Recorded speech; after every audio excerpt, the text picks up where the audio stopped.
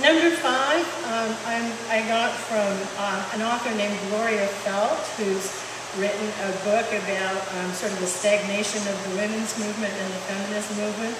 And she uses this term called sister courage. And as I unpacked it, what I really found that meant is that you don't go anywhere alone. You take your sisters with you, especially if you're feeling weak. And I was having dinner at our table, and I saw, and apparently, you know the video thing? I hope you all signed up to be on the video. I hope you didn't say no. But I did hear there was a group of 3 that went to do theirs together, and I strongly support that. That's sister courage in action. Be a mentor. It doesn't have to be an official mentor through this program. Find women to mentor. You have benefited greatly from these programs. It's time to pay it forward.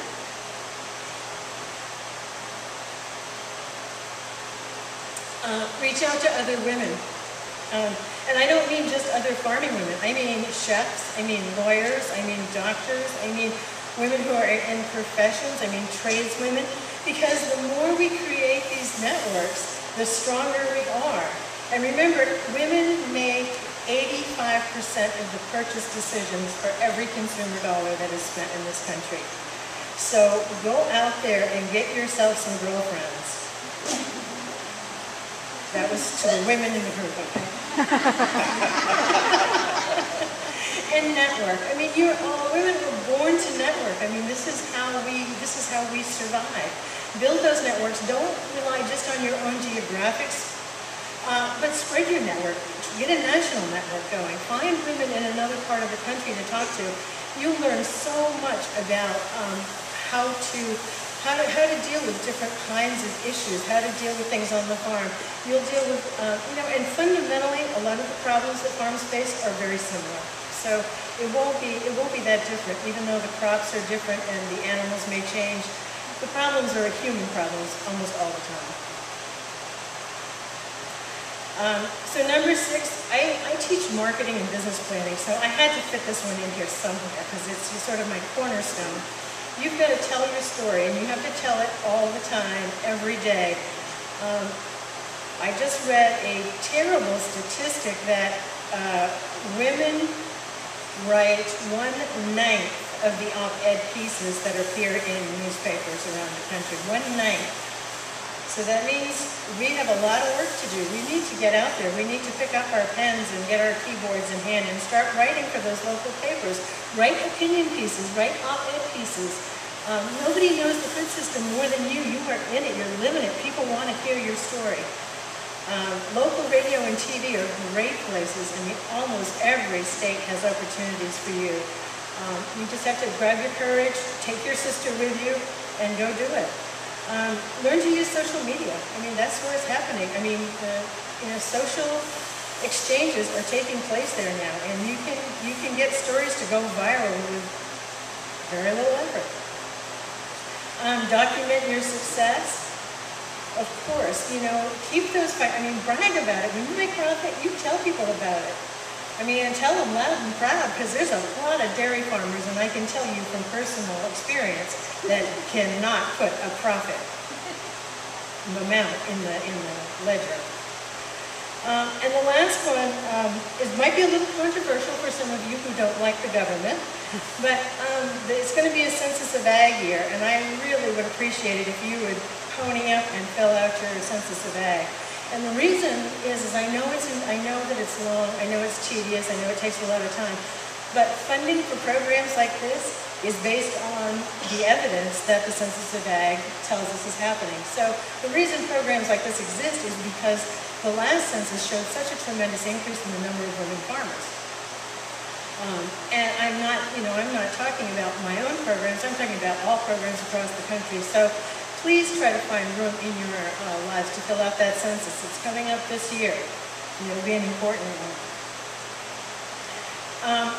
Number 7. Now I bet you're wondering, why is she sneaking this in here when we were talking about encouraging other people to get into farming?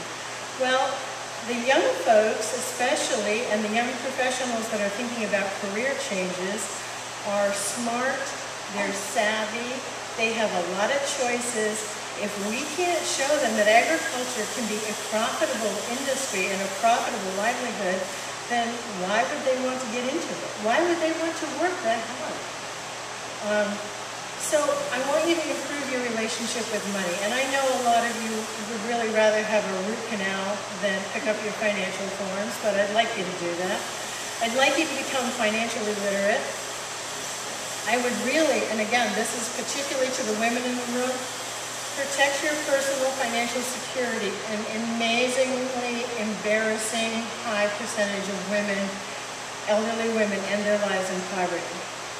So take care of yourself. Do what you need to do to make sure that you have enough money to last you for as long as you will be here. And then, if you have any left over, I want you to consider learning to be a philanthropist. Women, again, because we've never had a lot of money, have not learned how to give money away. So find those programs that resonate with you. Find those programs that mean something to you and help support them. It doesn't have to be with it doesn't have to be a $100,000 check. It could be a $5 check. It could be a $10 check. It could be time. It could be services. There's a lot of things you can do, but I'm absolutely convinced that the days of huge federal investments are pretty much over. So I think we're all going to have to be thinking about what kinds of programs do we want to support in our communities, in our states, and how are we going to actually support them and learn to be philanthropic. So, number 8, this won't be hard. I have, in almost 20 years of working with women farmers, this is not an issue. Let your passion show. Happiness is infectious. If people see you having a good time, they're going to want to be doing what you're doing. And you have great jobs. You love your jobs. You know you do. Even on the bad days. So let that passion shine. Share it with others. Get yourselves into the schools. Even if you don't have children, school-age children, get yourselves into a position where you can learn, where you can communicate with teachers and guidance counselors, because a lot of teachers and guidance counselors do not consider agriculture a feasible career choice for young people. So we have to get in there and we have to start turning that around. And the farm-to-school programs are doing a lot of that now, getting food into the local school cafeterias, having gardening programs, but we need to do more. We need to get it into the career counseling side of things so that people understand you can grow up to be a farmer, and that could be a really good professional choice. So number 9 is plan for the future. I talked earlier about we only have in the Northeast, we have 6% of the country's land mass, so we don't have a lot of extra land kicking around that we can be careless with. We've got to be very intentional about our land. Who's going to farm your land when you're not farming it anymore? Today would be a good day for you to start your farm transition plan. The day that you write your business plan, the day that you sign your mortgage papers, that's the day you start planning your transition. Because I promise you it doesn't get any easier if you let 15 or 20 years go by. So start planning how that land is going to be used, and let's make sure that we don't let an excess acre go by without really thinking carefully about and strategically about whether that was the best choice for that land. So here's the last one, and here's your homework assignment. The last one is up to you. There's lots of strategies and actions we can take that will help draw in people and just light a fire under agriculture and encourage people to explore farming as a career. There's lots of it, and I hope you will, on your way back to your rooms or on your way out or wherever it is that your evening is going to take you, I hope you chat with people that you've met today and come up with some other strategies and other actions that you can take and you can commit to. Because this is all about what are you going to commit to doing.